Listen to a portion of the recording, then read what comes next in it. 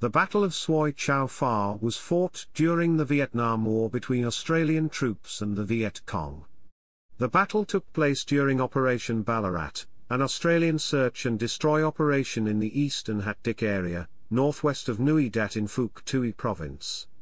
Following a covert insertion the day before which had caught a number of Viet Cong sentries by surprise, a company, 7th Battalion, Royal Australian Regiment had patrolled forward unaware of the presence of a large Viet Cong main force unit nearby. Clashing with a reinforced company from the Viet Cong 3rd Battalion, 274th Regiment, a classic encounter battle ensued between two forces of roughly equal size. Fought at close quarters in dense jungle amid a heavy monsoon rain, both sides suffered heavy casualties as neither was able to gain an advantage. Finally, after a battle lasting several hours, the Australian artillery proved decisive and the Viet Cong were forced to withdraw, dragging many of their dead from the battlefield after having suffered crippling losses. Chapter 1, Background. Chapter 1 Section 1, Military Situation. By the second half of 1967 the Viet Cong seemed to have melted away in Phước Tuy province, abandoning many of their bunker systems and avoiding the main roads and towns. The Battle of Long Tan and Operation Ballarat had weakened the communist forces in the province, while further operations had restricted their movement and logistics. This prompted the commander of the 1st Australian Task Force, Brigadier Stuart Graham, to speculate that the Viet Cong may have fled to the border, perhaps leaving the province altogether. Graham reasoned that a succession of operations in the southeast of the province and the completion of the barrier minefield at Dat Du meant that no single, sizable threat remained to the populated areas of Phước Tuy. The Australians had continued to operate independently within Phước Tuy province, and while the war had become a series of big unit search and destroy operations in a war of attrition for the Americans, they had pursued their own counter-insurgency campaign. Regardless, differences of opinion between Australian and American methods had produced friction, and increasingly impatient with the Australian approach, in early 1967 the Commander U.S. McV, General William Westmoreland, had complained to the Commander Australian Forces Vietnam, Major General Tim Vincent, demanding a more aggressive approach.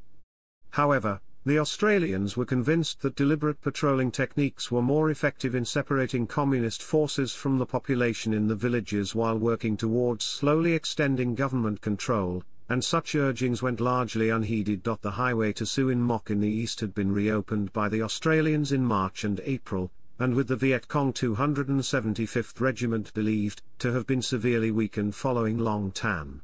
A series of operations aimed at destroying the Viet Cong 274th Regiment were subsequently launched by 1ATF. Australian assessments of the Viet Cong 275th Regiment were seemingly reinforced by its unsuccessful attempt to ambush a convoy from US 11th Armoured Cavalry Regiment on the 2nd of December 1966.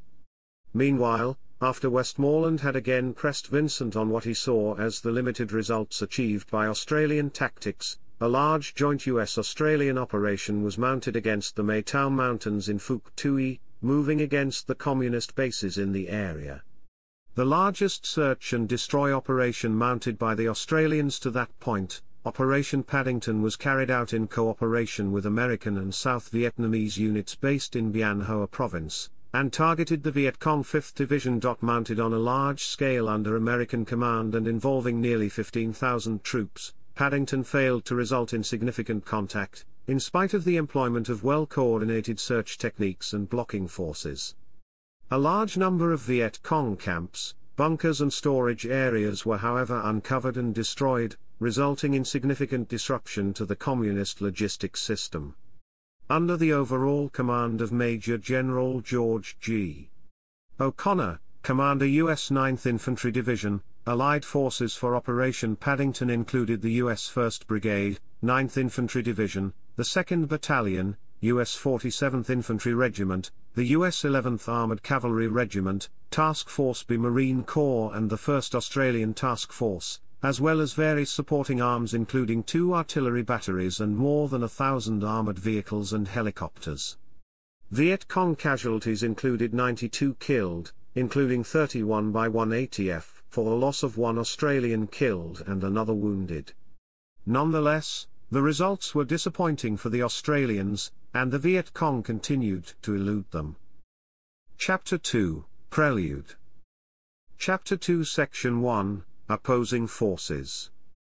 Based at Núi Dat in the 3rd Corps Tactical Zone as part of US 2 Field Force, Vietnam, 180F now included 2 infantry battalions plus armor, aviation, engineers and artillery support, with total Australian troop strength in Vietnam reaching 6,300 men. Logistic arrangements were provided by the 1st Australian Logistics Support Group, based at the port of Vung Tau. The 5th and 6th Battalions, Royal Australian Regiment, subsequently returned to Australia in May and June 1967, and were replaced by the 2nd and 7th Battalions, Royal Australian Regiment. Meanwhile, Viet Cong units operating in the province in early 1967 included main forces from the Viet Cong 5th Division, which consisted of the 274th Regiment and 275th Regiment, each of 3 infantry battalions under the command of Senior Colonel Win the Truyen. Supporting this force were a number of artillery, engineer, medical and logistic units. Group 89 was equipped with recoilless rifles, medium mortars and heavy machine guns.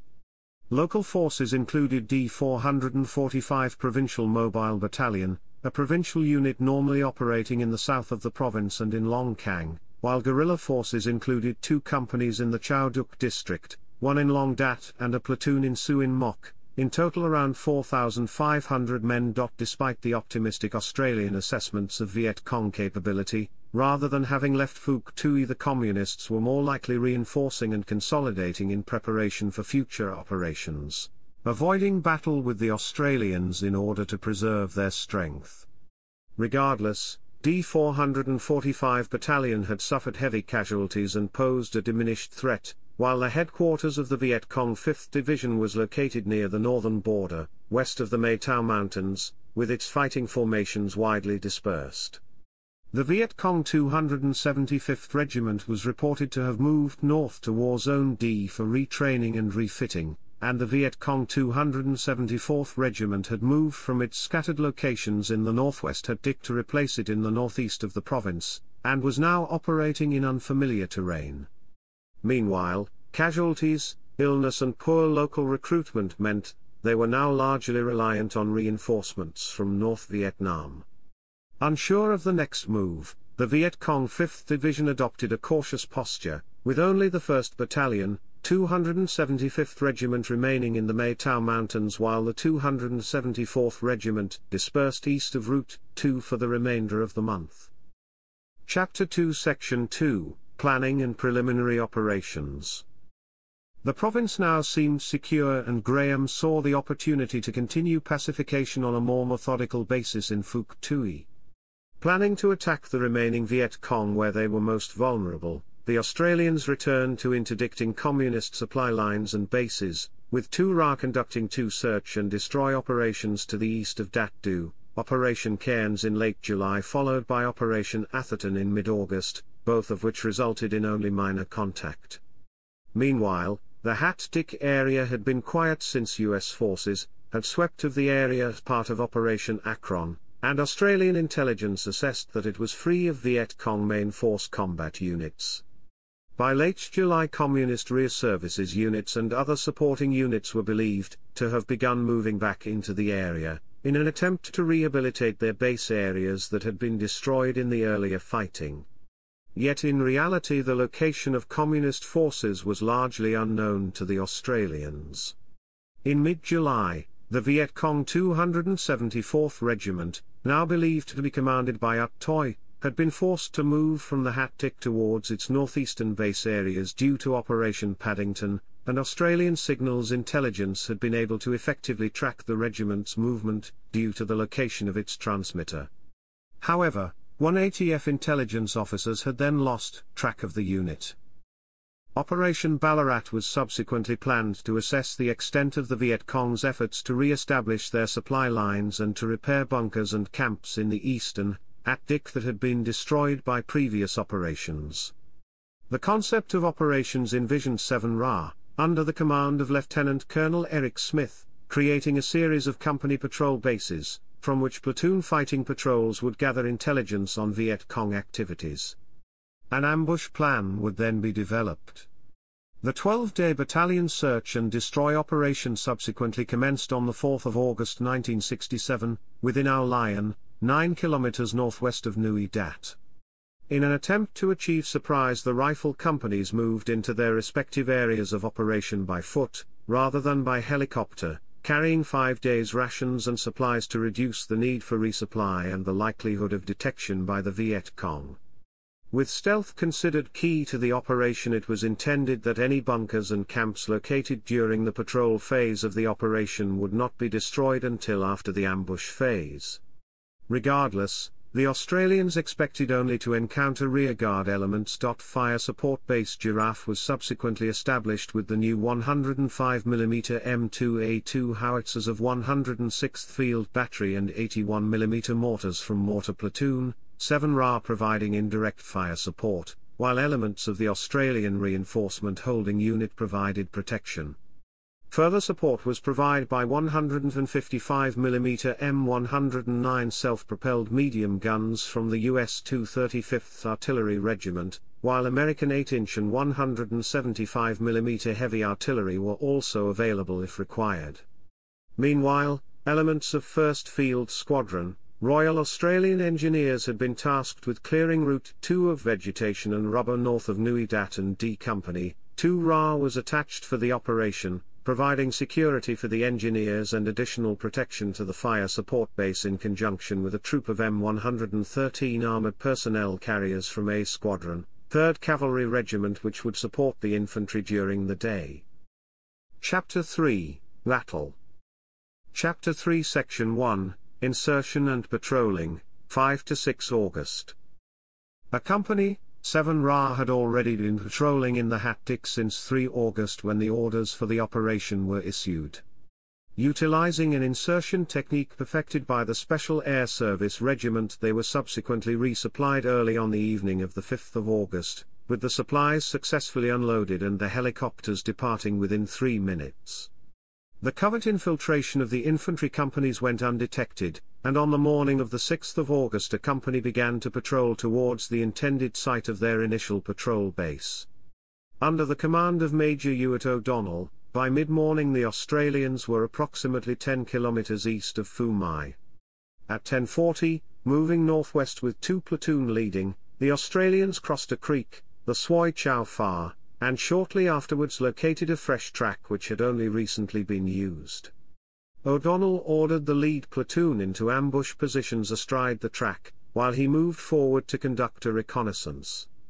Minutes later 2 Viet Cong sentries walked into the ambush with their weapons slung, and they were killed instantly by a short burst from an M60 machine gun, likely surprised by the silent insertion of the Australians. The incident alerted the remainder of the Australians, and the company prepared for action.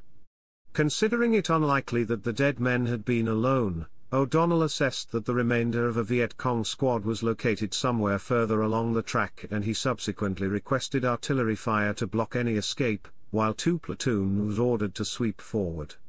Under the command of 2nd Lieutenant Graham Ross, 2 platoon commenced its advance before coming under automatic fire 100 meters along the track by a Viet Cong squad, which then went to ground after the Australians returned fire.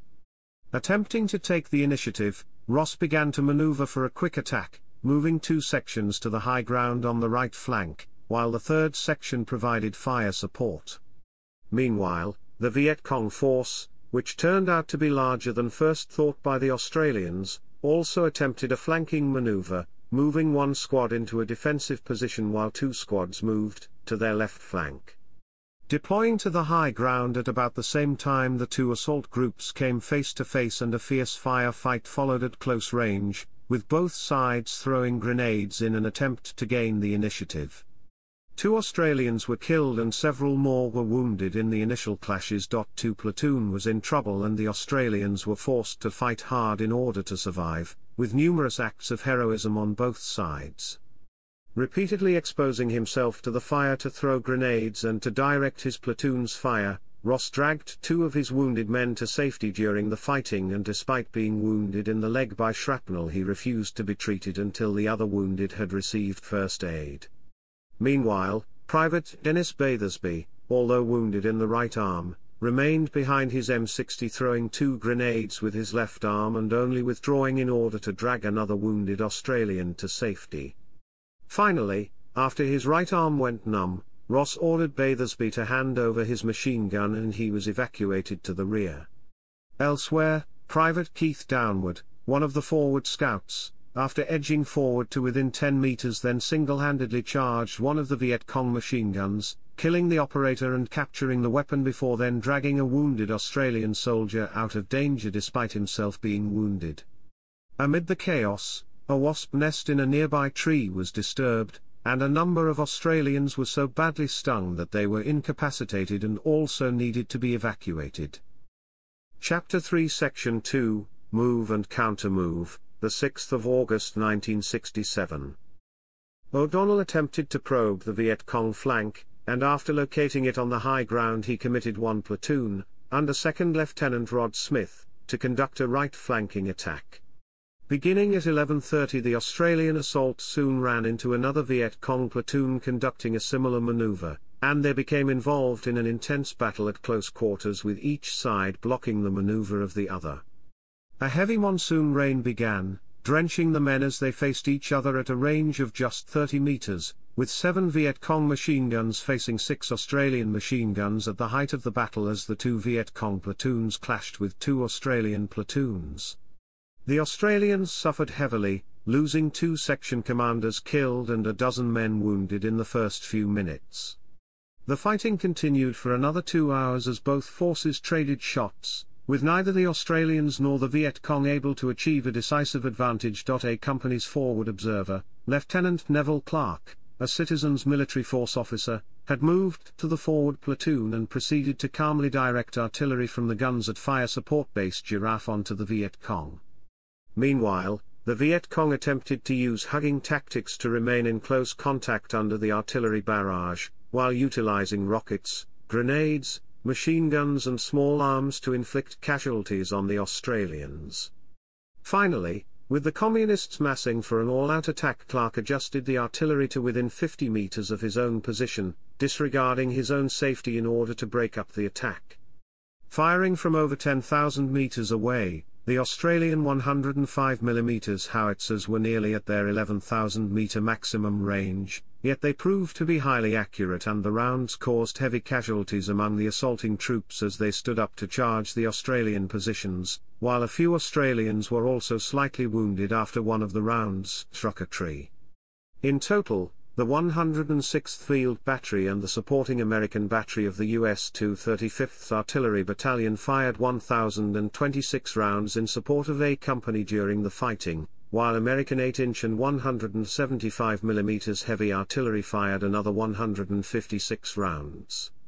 A number of airstrikes had also supported the Australians.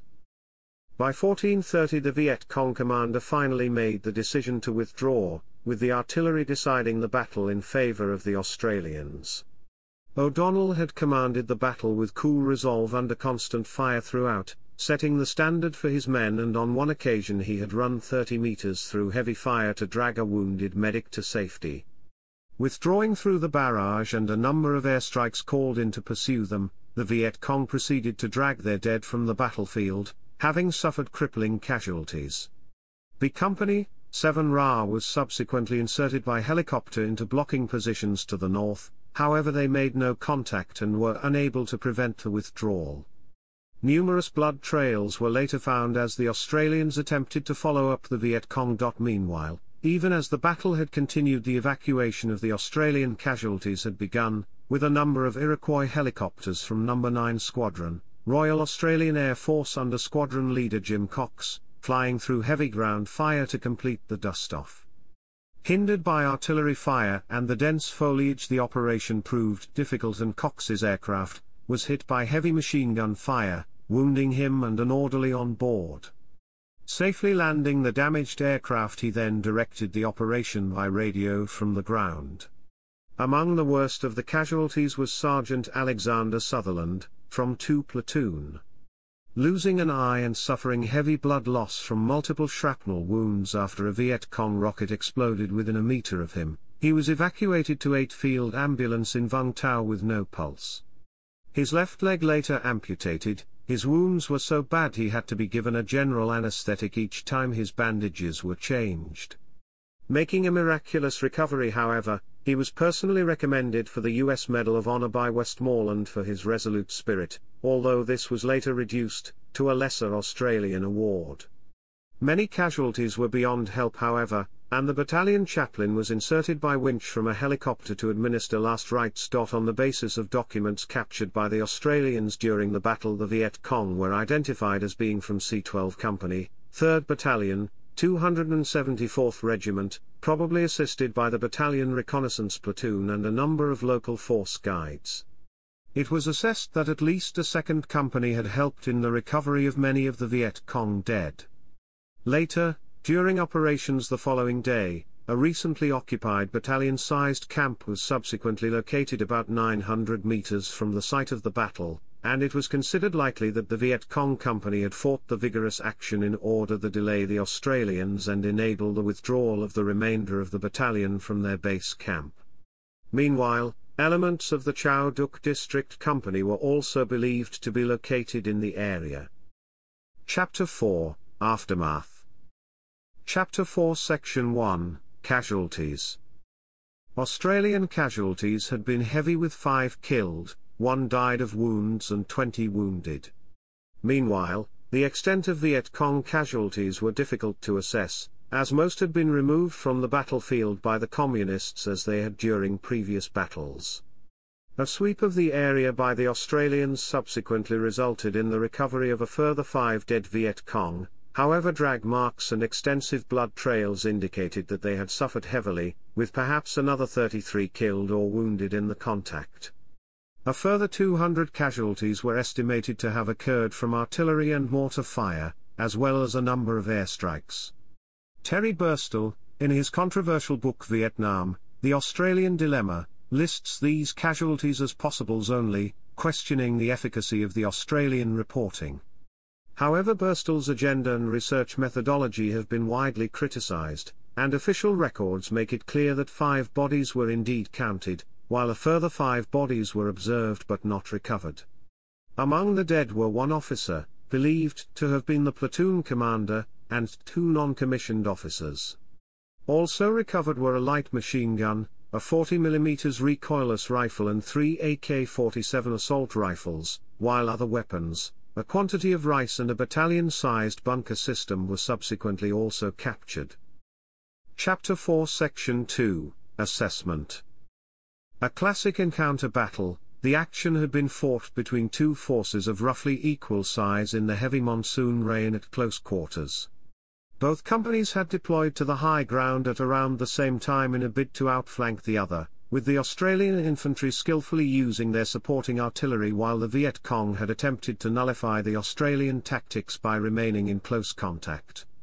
Ultimately, the artillery had decided the outcome in favour of the Australians, however, and the Viet Cong had been forced to withdraw with heavy casualties. In this way the fighting bore many similarities to the victory 12 months earlier at Long Tan, yet it remained largely unheralded in Australia. 8 Australian soldiers received gallantry awards for their actions, including military crosses to O'Donnell, Ross, and Clark, while Sutherland was awarded the Distinguished Conduct Medal. A number of awards were also made to the RAF pilots and aircrew, including Cox, who was awarded the Distinguished Flying Cross. Meanwhile, the bravery evident by the Viet Cong during the battle had also made an impression on the Australians, who later acknowledged their tight fire discipline, and the skillfulness of their battle drills and tactics, which they found to be similar to those used by the Australians themselves. A month after disappearing, the Viet Cong 274th Regiment had emerged without warning, and had caught 7 Ra by surprise, with the unexpected presence of a Viet Cong main force regiment in the Hát Dịch, forcing the Australians to change their tactics for the remainder of Operation Ballarat. The Australians became more cautious as a result, and while 7 Ra continued its search and destroy mission, Only 2 companies patrolled while the other 2 remained on standby in fire support bases nearby to provide support if required. Additional artillery support was also made available, with 161st Field Battery, Royal New Zealand Artillery airlifted into fire support base Giraffe. Meanwhile, Graham placed 2 RA on standby to fly into the area if needed, and US forces were also positioned to the north. In this manner Ballarat continued until 16 August, however there was only minor contact which resulted in 2 more Viet Cong killed, 2 wounded and 1 captured for no further loss to the Australians. Chapter 4 Section 3, Subsequent Operations. Australian operations in Phước Tuy province continued throughout the remainder of 1967, and although they were largely successful at the tactical level, the Viet Cong continued to be able to enter most of the villages in the province, and were causing increasingly heavy Allied casualties with mines lifted from the controversial barrier minefield laid by the Australians. Operation Santa Fe, a further large-scale joint US-Australian operation, took place between October and November, but it too ended with only limited success in comparison to the resources committed. Meanwhile, despite allegations of corruption and ballot rigging by the ruling military junta, South Vietnam's presidential elections in September had been unhampered by security concerns and were largely considered successful, with 83% of eligible voters turning out nationwide. In Phước Tuy this number was higher still at over 90%. Graham believed that the large public turnout in Phước Tuy had been due to the long-term effects of Australian operations in the province, which had increased the population's sense of security. As a result, 1ATF now turned its attention to expanding its area of operations. However, with the war approaching a stalemate strategically, the Australians were substantially reinforced following the trend of further American troop increases, with a 3rd Infantry Battalion arriving in December, while a squadron of Centurion tanks and additional Iroquois helicopters were added in early 1968. Total Australian strength in Vietnam grew to over 8,000 men, its highest level during the war, effectively doubling the combat power available to the task force commander. Likewise, American military strength in Vietnam had risen to 486,000 men, while South Vietnamese forces had expanded to 643,000 by the end of the year. In spite of this build-up, North Vietnamese strength in South Vietnam also increased, growing to 278,000 men, and although communist strategy remained fundamentally one of protracted war, preparations for a strategic offensive had reached an advanced stage. Culminating in the Tet Offensive in early 1968, the offensive would aim to provoke a popular general uprising among the South Vietnamese people against the government and its American supporters, and would take the form of a massive simultaneous surprise attack on population centers throughout South Vietnam. 1ATF would be heavily involved in the fighting during Tet, deploying astride communist lines of communication in support of American and South Vietnamese forces defending the Long Binh Bien Hoa complex northeast of Saigon during Operation Coburg, while also repelling repeated Viet Cong attacks against Ba Ria and Long Dinh in Phước Tuy province.